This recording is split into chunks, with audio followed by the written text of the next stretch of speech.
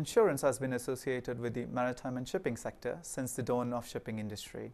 Vessel and cargo at sea are prone to risk arising from maritime adventure and hence are insured against them either for a voyage or for a duration of time.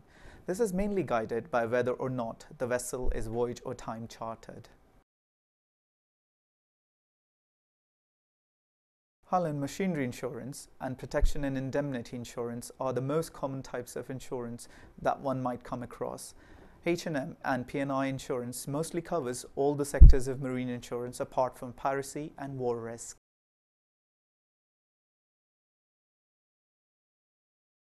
Piracy and war risk are mostly included separately under war risk policy of maritime insurance due to two main reasons.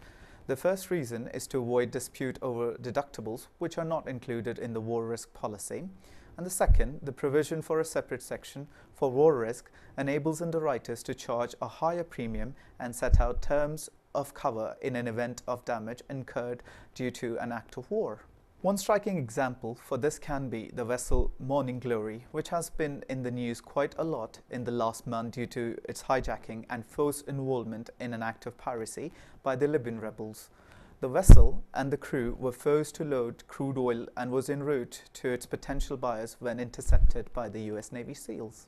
If the vessel owner or charterer has been protected under the war risk policy, the insurer is liable to indemnify them for the loss of freight, wages for the crew, loss of cargo, and any such loss incurred due to the act of war.